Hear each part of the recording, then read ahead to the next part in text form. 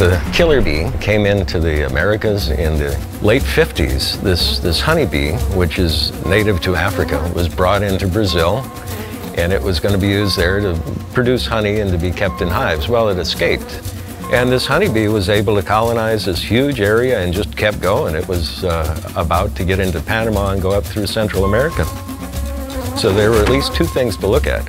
One, did that honeybee push out the native bees? And two, the fact that there was a honeybee instead of some other bee to flower, what did that do to all the flowering plants that have to be pollinated by things like bees?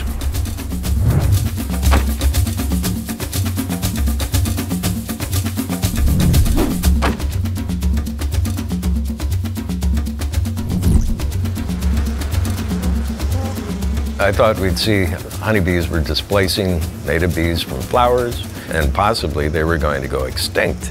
I could set up little experiments and see exactly those things happen with a patch of flowers or some part of tropics I was looking at.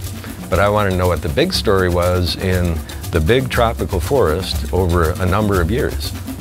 And that's where it got interesting.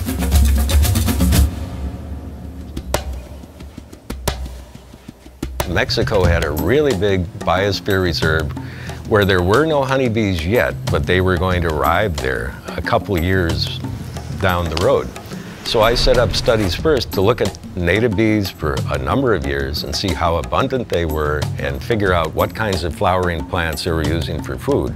Then the honeybees came in all by themselves and settled in, and then I could look at what those honeybees were doing and follow that over time. We collected data for 17 years.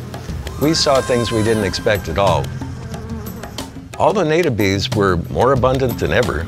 They were still using an awful lot of the pollen from one of the favorite pollen plants or favorite flowers of the honeybee. We thought, now how did this work? They were competing for the same food, but now they're using more of it than ever. Well, it turned out we actually knew something about that food and that plant. We knew that a seed made by those flowers would take about 8 years to become a plant that flowers to provide more food for all the bees. So what fit our data better than anything else, and we'd never expected to see, was that in the long term, the honeybee made some of their best food sources so abundant that the honeybee could have their share, and all the native bees got even more than they used to. This was quite a surprise.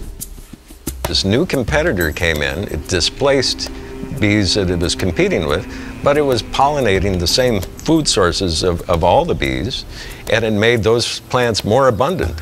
And in the end, they were feeding more bees than ever because this new pollinator was doing a good job at pollinating, and was actually a very abundant bee. So it did even more than what the native bees had been doing to pollinate the same plants.